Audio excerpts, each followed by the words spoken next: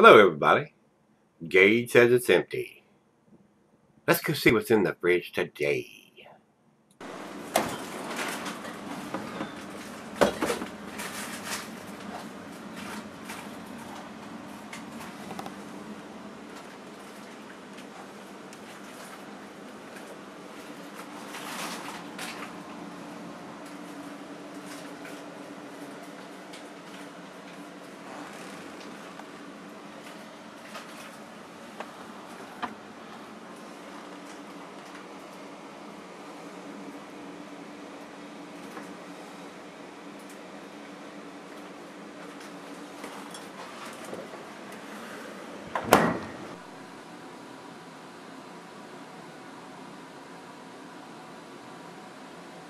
Hey everybody, thanks for stopping by Gregsbeerreviews today. Today's beer comes from Starr Brewery. They're up in Crozet, Virginia, up there near Charlottesville. Been to the brewery many moons ago, 5, 6, 7 years ago. Went and visited the brewery a long time ago. A lot of these breweries have perfected their craft. I've actually poured beer for these guys at several different beer events. But that's also been several years ago too. When I first got into this, I went everywhere and poured beer for everybody.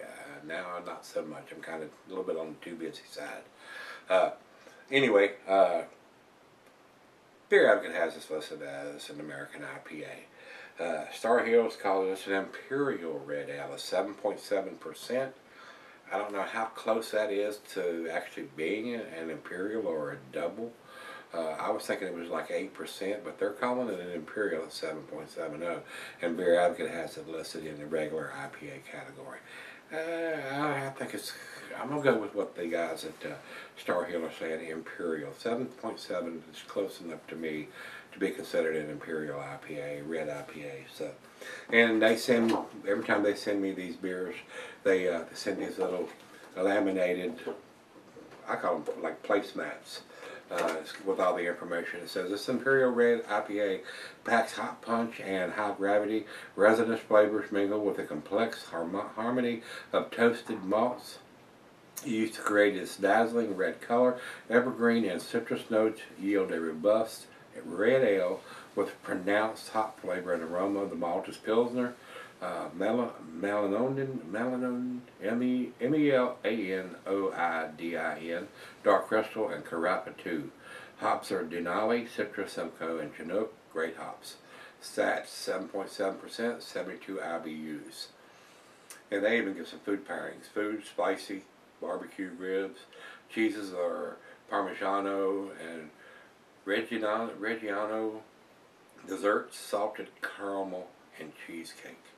And they say it's served in a Nonic pint. I don't do beer reviews very much in a pint glass anymore. I like these tulip glasses. It enhances the aromas. And that's basically all it says here on their little placard that they send with these beers. So I'll give you all the information we need to. Let me get this thing down here.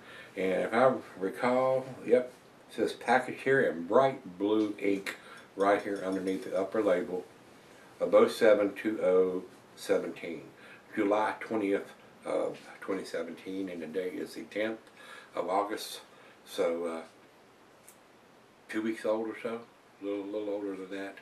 So very fresh.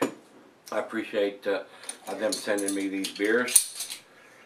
Let's get a little bit of hiss, a little bit of smoke. And while I'm pouring it, I will tell you the cuisine is barbecue, cheese and pepper, Monterey, pepper jack, sharp blue cheddar, your stronger cheeses, meat, game, grilled meat, and salmon, glassware snifter, tulip oversized wine glass. I got my favorite snifter, and it says here can be cellared, and Beer Advocate always says that on these bigger beers. Don't cellar your IPAs, whether they're red or regular or imperial. Just don't do it, guys. That's why they go to the trouble of putting a bottle on date, so you know how fresh the beer is and drink it as fresh as you can, guys. Very nice red mahogany color to that beer. It does look like a filtered beer. I can see the light through it. Let's get a nose to it. I'm getting the nice malt backbone to this. A little bit of caramel and toffee. The hops are not super pungent. It does not appear to me in the aroma to be a West Coast style or a New England style or anything like that. More of an East Coast style beer, guys.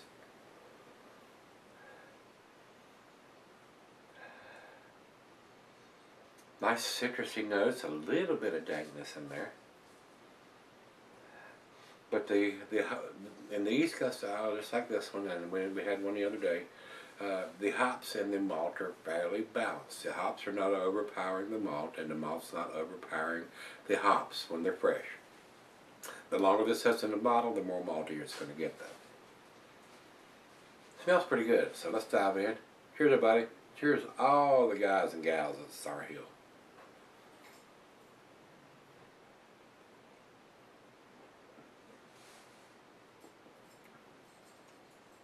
That is a very balanced beer, guys.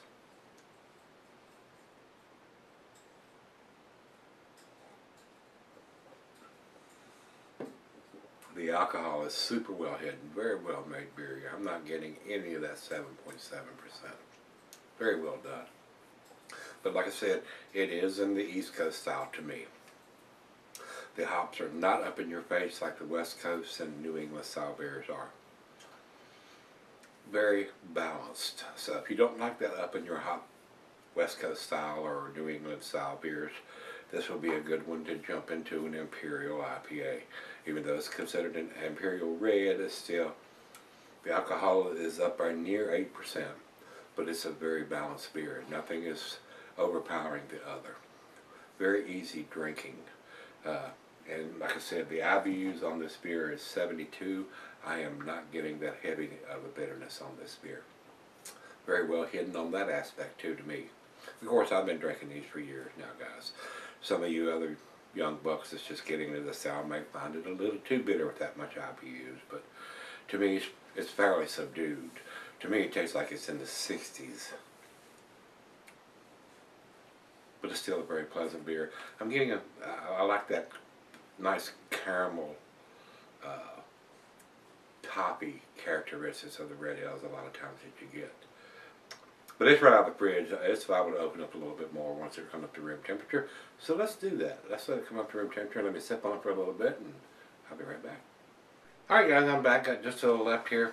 A very nice, to me, transitional IPA. Something in an East Coast style that doesn't have a huge amount of hops up in your face if you don't like that. Even though it does have 72 IBUs, it might still be a little on the bitter side for somebody that's not used to drinking IPAs, but I found it very enjoyable.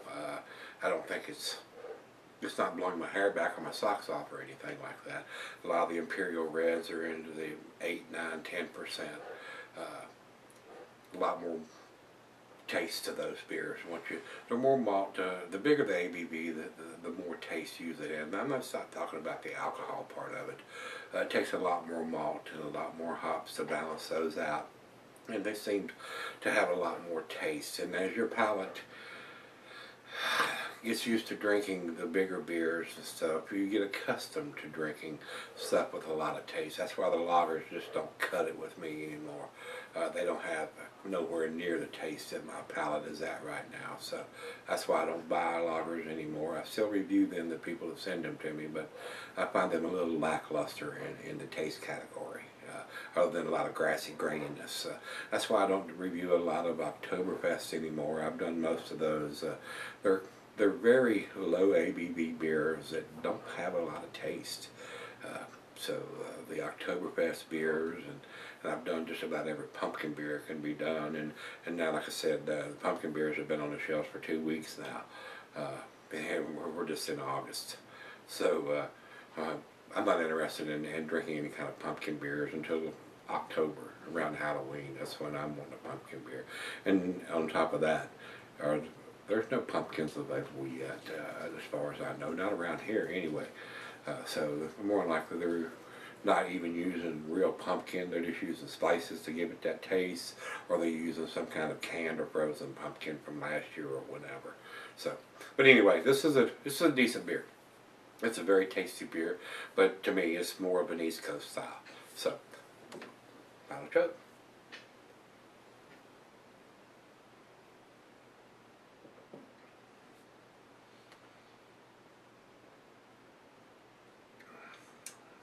Very nice. I think it's a well-made beer, guys. Alcohol super well hidden.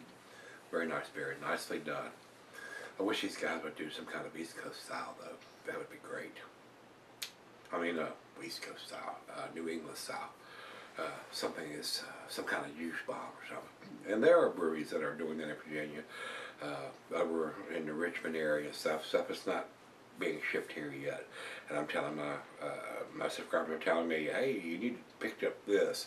Iceland and Vale are doing those kind of beers, but they're not available here. And I just don't have time to drive across the state to give them a try. And haven't been lucky enough for any of my subscribers to offer to send me any of those yet. So it may happen. One of these days I'll get to try something that's made in Virginia. This is some of that New England style stuff. But anyway, neither here or there. Nice beer, guys. Dates on the bottle. We've got the ABV and the IBUs. All the information you need to make an educated guess or what you think you're going to get when you buy this style of beer. I just don't think it's quite to the A category. I'm going to give this, but all the information is there, so I'm going to give it a high B+. To me, I'm going to give this 89. That's where I'm going to put this beer. Over to Beer Advocate, they don't have any score. Only 2 people have commented on this beer. Probably a fairly new beer, if I was guessing. I'm not sure whether they've done it before or not. So, and Untapped has it at 3.69, which is in their B category, not even in their B+. I think it's better than that, guys. Just not because it was sent to me, but the way it's balanced out. It's a balanced beer. And a lot of these guys on Untapped, Beer Advocate, and even Rate Beer, unless it blows their hair back or their socks off or anything, they're not super impressed with it. And a lot of the guys that do these beer reviews are like me. They've been doing it for a while. And these East Coast style beers are a little lackluster, especially if you've been drinking beers like this for 5, 10 years or so, or even bigger beers. It doesn't satisfy the palate a lot of times, so that's why they get the lower scores. So, but anyway, if you've had this one from Starr here, the Resinate Imperial Red Ale, let me know what you think. And until we meet again, guys, let's go see what's in the fridge.